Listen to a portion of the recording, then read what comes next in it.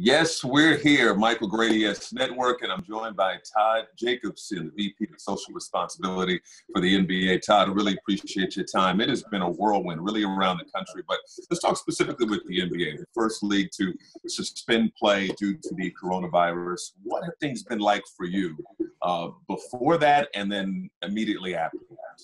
Well, thank you for having me today. Really appreciate it. It's great to be able to share this with everybody. I think for everyone, it's been a whirlwind. I think as everybody is dealing with trying to get our feet underneath us and at the same time do whatever we can to be supportive and use our platform to do good. And so that's been our focus since play has stopped, is what can we do and how quickly can we do it?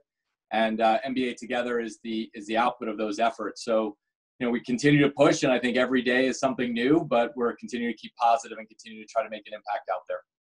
What was the importance of creating this NBA Together program? When everything happened, we really kind of thought to ourselves, it's important at this time to stay connected. That, during this time, using our platform to make sure we're getting out important messages, that we're connecting to fans, that we're providing things for families and youth to do during this period of time, to keep connected with our players is so important.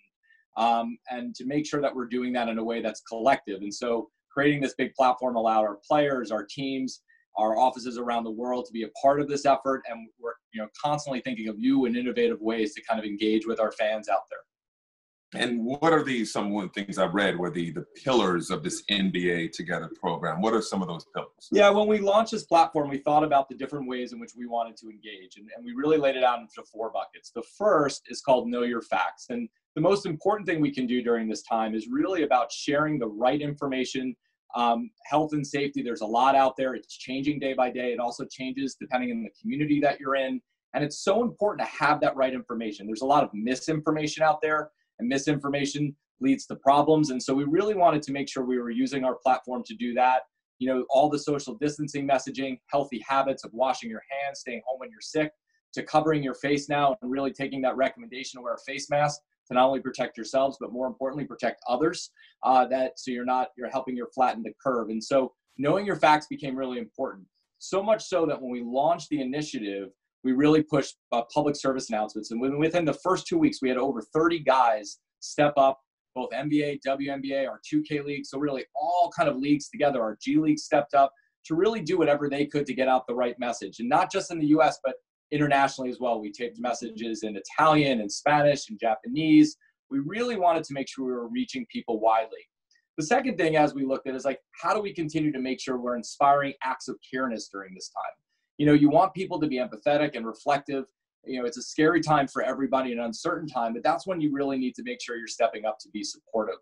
And acts of kindness can mean anything. It can be big or small. We wanted to inspire 1 million acts of kindness. And an act of kindness would be picking up the phone to check in with a friend or a family member, to dropping off groceries for an elderly neighbor, somebody that's high risk that can't go outside, to just making sure that you're doing your part to support community organizations that are providing support.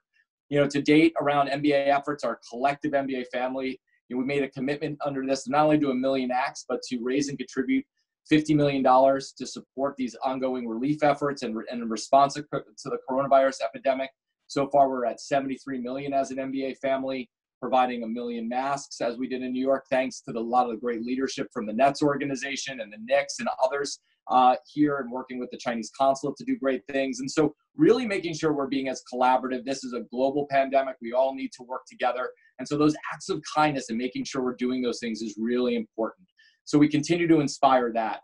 After that, it's really about how do we engage and connect to our community. And so expanding our community. You think of community as going out and doing things, but now it's virtual. We have to make sure that social isolation and social distancing doesn't happen in the sense of when you're, obviously when we're separated and we're distancing, we're not isolating. I'm sorry, correct myself there, but I think it's really important that we find ways to do that. So just trying to do a lot of things there to provide good resources and engagement. And then the last piece, which is so important and something, is that NBA Together Live, of ways you can connect with players and coaches and legends in fun ways. You saw the informative ways in terms of some players really bringing out things around mental wellness, around health and safety measures. This past Thursday was a World Autism Awareness Day on April 2nd. And what we had done around that is bringing Joe Ingles, whose son is on the spectrum. And Joe brought in an expert from Culture City to share what families are how to manage resources and get support. if you do have a child on the spectrum or a family member, and how to do that during this time. And so just trying to find interactive and fun ways to make sure people are informed and have good information. And so these live sessions have been happening every day at 3 p.m. on Instagram Live, at 4 p.m. on Twitter, and then at night, we've been airing classic games on our social networks to really make sure people are engaged around the sport. So a lot of things happening overall, and we're just so excited that we're able to do all that stuff. Yeah, as you mentioned, we all miss basketball, we all miss the games, but there's so many more important things that are happening out there that really put everything into perspective, and the NBA really getting to the forefront to make sure the important messages are hitting home and giving a little taste of a little personality of their players as they hit those messages that are really important during this time as we, isolate that whole thing while remaining together. What's been the reaction to these NBA Together Live sessions? It's been great. I mean, it's been overwhelming. I think we're all learning about new and innovative ways to connect. And this session of really just sharing fun and really personal ways in which, players and their family members are managing the situation along the way, to different tips and techniques they're doing, whether it be what they're cooking or ordering into the kitchen, to the exercises they're doing, to just fun, interactive ways. And so it's been really good. We've had music acts. Victor Oladipo performed a concert, which was a lot of fun. And so I think you're starting to see players share their talents and things that we see all the time, and it's nice for them to share that with fans. And the response has been overwhelming. It's been a really great way to connect and stay connected to the fans and to youth and to others out there that are doing, as well as support first responders. There's a lot of people out there, the nurses, the doctors, the health officials, the police, and others, even the restaurant workers doing takeout in New York, to the supermarket workers, to the people doing those essential services to keep things going, that we want to continue to recognize. And these sessions have enabled us to do that as well. And it's been a really, really great way to stay connected and really recognize and shine the light on the true heroes during this kind of response time when we're all trying to make sure we stay safe and flatten the curve. Yeah, no doubt about it. And not just with the messaging the players are getting involved in, but even those players who had coronavirus and it was publicly known that they had it, some of those guys are finding ways to get involved behind the scenes as well from a medicinal side of things. Yeah, the players have been terrific. I mean, I think a lot, anybody that's tested positive of coronavirus, we saw that very early on. Donovan Mitchell shared PSA, Rudy Gobert shared kind of his feelings about it. It's important for people to be connected, to break down the myths around it and make sure that, I think at some point we're all going to know somebody that's been impacted by this. It's very scary. At the same time, it's important that as people recover from this, they share their stories and they support efforts as they're ongoing. There's an ongoing effort right now around collecting blood and blood plasma and donating if you have recovered from coronavirus. Those antibodies can help expedite clinical trials and different things for testing and a vaccination and all those things that are so important to get us back and really being able to get ahead of this pandemic. And so it's been great to see players take the lead and do that, but it's not just players, it's everyone. And this is something I think, for us, it's really about using the platform we have. When you have a voice and you have that power to reach a lot of people, our goal was, how do we do that? How do we share the right information? How do we find fun ways to connect? And how do we make sure we keep people engaged during this time to keep everybody positive and moving forward so that we can continue to fight the epidemic? And what does it mean to you, Todd, as the VP of Social Responsibility, to have so many players take seriously their responsibility to want to communicate to the public the importance of the things that they need to do to stay safe during this time?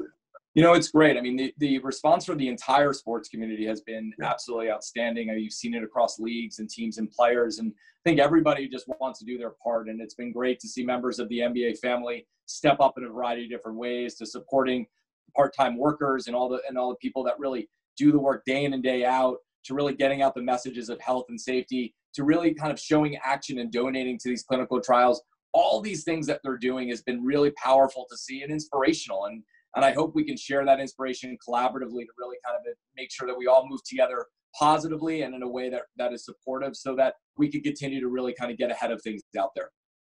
And last thing, your message to fans, watching this again, anxiously anticipating and watching everything go down, paying attention to the news, and also focusing on and seeing the messages from the players as they also, we're all in the same boat right now, to be honest. We're all in the same boat. We are. I mean, I think what's most important to people is to stay positive, make sure that you follow the information. That's what everybody's doing. We're doing it. make sure that you practice good healthy habits, you practice good social distancing, that you stay home and spend good time at home with your family and do the things to keep everybody healthy and safe. And now they're recommended to make sure you keep your face covered. You see a lot of people out there, most people are like, well, I'm not sick and I'm not feeling that. What we're hearing from the CDC is a lot of people are asymptomatic, and it's really important that you are protecting others. So making sure we encourage people to wear face masks is really important. That's something that we're going to be really focused on as well. And just continuing to work and use our platform to support the experts and the right messaging out there while still staying engaged and make sure people have a way to be connected and can be healthy and active during this time, which is so important. I think, these are uncertain times. Everybody's still in a wait and see to see how we can come out of this. But what's most important right now is to do our part, make sure we can flatten the curve and stay positive while we do it. Terrific message, great information. Todd, really appreciate your time. Thank you so much. I really appreciate you having me. I'd be amiss not to say this, that the leadership at the Nets all the way down has been incredible. I mean, the stuff that Josiah has done in terms of providing support and medical supplies for the for the pandemic around the world, the mask donation, the ventilator donation he did recently was incredible. To what the players have done, we have a number of the Nets players, Spencer Dinwiddie, we had Joe Harris, we have DeAndre Jordan coming on to do mental wellness stuff around Headspace on April 13th to really kind of share ways to cope with anxiety and depression. It's been really amazing to see the Nets organization step forward and be true leaders here. So it's been a pleasure to be on the show, and it's great to see the Nets step forward and be leaders here in the community. Outstanding. Thank you so much. Thank you.